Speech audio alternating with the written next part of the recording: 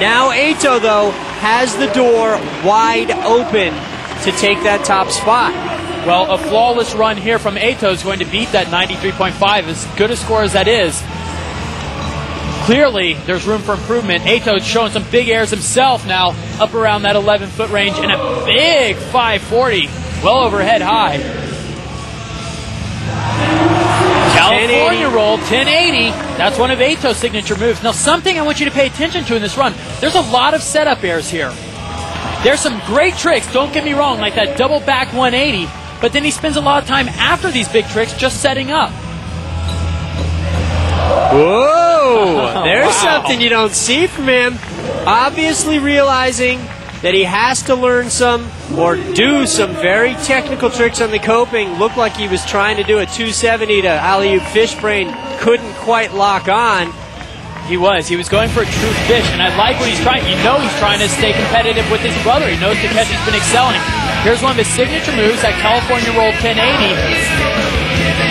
And another one of his signature moves, a double back 180. But between all those big tricks, he wasted a lot of time with setup airs, and then he missed this true spin fish brain attempt. So big competition jitters going on. A lot of our big guns have gone down. Here's we come to the end of round one. Let's go down to Andy Critchlow. At a competition of this magnitude, anything could happen, and the nerves are starting to show out there. Marc Englehart, Eito Yasutoko, two of the most experienced pro skaters in the world, both taking a tumble in the first run. It's left the door wide open. Takeshi Yasutoko still got to take his second run. It's a best run format. Anything could happen out there. The pressure is mounting. Thanks, Andy. Even with a fall, Takeshi Yasutoko sits on top right now as we're halfway through this competition. But look, Eito Yasutoko not even in the top 5.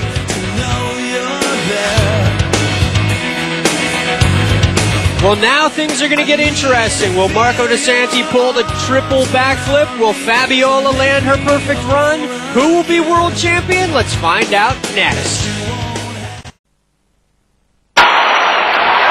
And the crowd is pumped and ready for round number 2. And Patrick Zimmerman, who ended out with an 81.50 in round number 1 as he takes his second and final drop here in the championships. Patrick had a good, solid first run, so now he's got the freedom to cut loose a little bit out here. And he's really got no pressure on him at all because he is young. Nobody expects big things out of him. But, like I said before, when he competed in Munich against a stacked field, he ended up getting 4th. So he's shown he's got some talent. And looking good so far here. Showing some good lip trick spinning. 270 into the backside Farfignugan. Also had an alley-oop Makio a little bit earlier. Now setting up. Forward 900. Very solid. Much lower than our guys at the top of the field. But a solid trick nonetheless. Now setting up fakie, coming in backwards as he goes fakie 360 to alley-oop Mizu. An impressive array of tricks on the coping. That run had some big difficulty, but at the same time, there's his dad cheering him on. At the same time, it lacked some of the amplitude you see from some of the elite guys at the top of the field right now. But you know, as a young guy, you can go out there and land your tricks. Give you a lot of momentum, a lot of confidence going into the future. That was a look at the 900. And a big improvement, 86.50. What a season this kid has had. Our next rider up was in the top 5 after one round. A young, up-and-coming rider, Thumper Nagasako. The thing that I like about Thumper is that he's dedicated. He's not a fly-in, fly-by-night, party, crazy dude, and he works hard at what he's got, and it's really cool to see that he's skating so well now. His parents are on hand, and Thumper looks very focused at the moment. He's got so many tricks, he's got to work them all out here. He's only got 19 walls. These are good airs from Thumper. You know, in the first round we were saying that Thumper doesn't go high enough, but here it looks like he's working on it. Big airs to start out this run. Like to see that. Well, getting a good pump, there is a science to it. You see the Yasutokos, of course, have mastered it better than just about anybody. Whoa! 1080 from Thumper. So he is really stepping up his game here in the second round. Right into a backside Savannah. This is a great run so far for Thumper. And then another great lip trick as he goes true spin topside acid. So some unique lip tricks, and here's a 900 as well. So he is still going, filling up a full 50 seconds. This is great. And then a flat spin 720. What a run for Thumper Nagasako. That is just great. And his parents, you can see, are pleased as well. That is definitely going to bring his score up. Here's one of many highlights from that run, the 1080 from Thumper, 3 full rotations, and his parents are as happy as anyone in the audience. A great performance from the young skater, Thumper Nagasako. And an 89 even bumps him up into the 4th position. He won't make a podium, but what a great showing so far. Well, we talked about how important it is to have a good pump, and Richard Parker is going to teach us right now the fundamentals in this week's LG Trictionary. Today we're going to be talking about one of the basic things you should learn on vert, but the most important, which is your pump. If you can't pump, then you can't ride a vert ramp, so you got to make sure you get it down properly. You got contact with some bomb tracks from Outback, so stomp that foot and clap your hands. When you drop in a vert ramp, you want to drop in with your legs squatted, so you keep them close to the top of the vert. As you hit the transition, you want to push out the energy, which accelerates you across the flat bottom. As you're going across the flat bottom, once again you squat up. As you hit the transition, you push out on the way up, send your arms up in the air. You want to ride straight off the top of the vert ramp.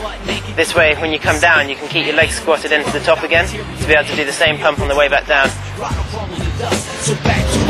When you look at the Yasutoko brothers, you can see, especially with Takeshi, he's not a big guy, but he's got this pump technique completely down, and he goes the highest out of anyone. I mean, the guy goes, 12 or 13 foot out the top of the vert ramp. The higher you go, the more rotation you're going to be able to get into your tricks. So now you know how to pump a vert ramp.